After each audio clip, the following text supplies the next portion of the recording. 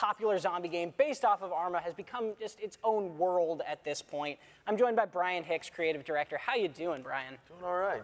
So talk to me about some of the recent updates to the game, because the game just got its very hotly anticipated, I believe, 0.60 update. Yeah, it's on our experimental, kind of our testing branch right now. You have to opt into it on Steam. But we've, you could say we received kind of overwhelming amount of attention. We didn't anticipate it. The branch usually supports like 2,000 players. It's meant to test, you know. Yeah. I mean, the whole game on early access is meant to test, but it's called experimental for a reason. And we put the build live, I don't know, a couple weeks back, and started to notice Twitch on Twitch that we were in the top 10. I think we were like game number 4. But if you look at the streams, it was all the server browser.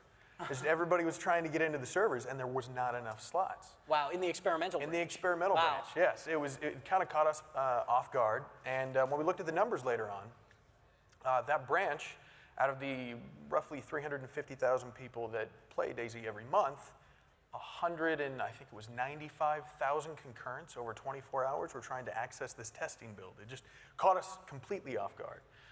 You're right, it is very anticipated. Like, people have been talking about it for a while. I mean, Dean talked about this before he moved on to RocketWorks, about the new renderer for the Infusion engine that powers DayZ, moving to DirectX 11 and kind of finally tackling that client-side performance issue that everybody had as their biggest gripe. Oh, my frames, my frames.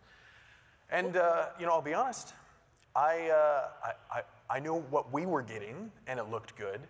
But I was just, the second it hits the consumer branch, there's going to be problems, I know. And it went out there, and the adulation and the excitement, the performance other players were getting was better than I could manage to get on my machine. And it started to hype myself. But yeah, it's a huge update for us.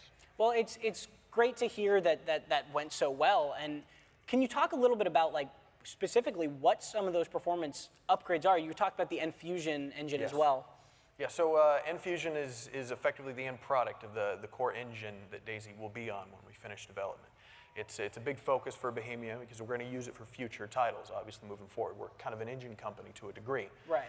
And yeah, so visually, it was difficult for me at first because I see it every day to see the change, but the consumers hadn't seen it. It was kept internally. And when we pushed it out there, from things that are so simple as our inventory screen, moving to a new skin, a new tech from other technology in the company to make the UI run far less machine intensive for the performance there.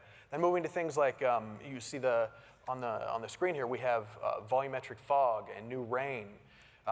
These kind of rainstorms on the coast that can occur. Like with this footage here we showed a little bit earlier, in that rainstorm, you can see the post-process from this new DirectX 11 Infusion render, where it has this kind of diffusion on the characters as they're further out in the fog. So I couldn't tell if another player was coming at me or if it was an infected, what was going on. I just knew there was a threat and it was coming.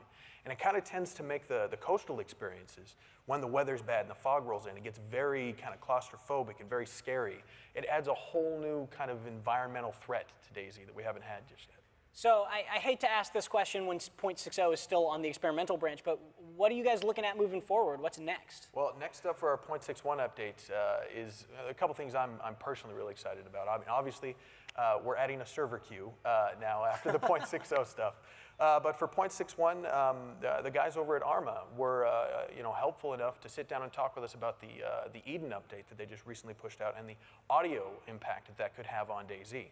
That's one of the great things about working in a company that does so much tech and engine work in-house and have this 15-year history with their own technology that the Arma guys sat down, they said, this could really, really work for DayZ. And I look over to Eugen, my producer, and I said, Eugen, can we do this? And the decision was made. And if you listen to the audio in Arma 3 after the Eden update, it's just leagues above what I ever thought we could do in DayZ. So we have the server queue coming up. We have the module audio from Eden coming over from Arma. And then we're going to be pushing out the first of our Predator AI. And recently, I think around Christmas, we talked about wolves. And that's specifically what we're looking at pushing in the next 0.61 build. It's the next big thing after 0.60 hits, is putting out Predator AI, Wolves specifically. We want to work on other ones later on. Server queue, and just completely rehauling the tech behind our audio.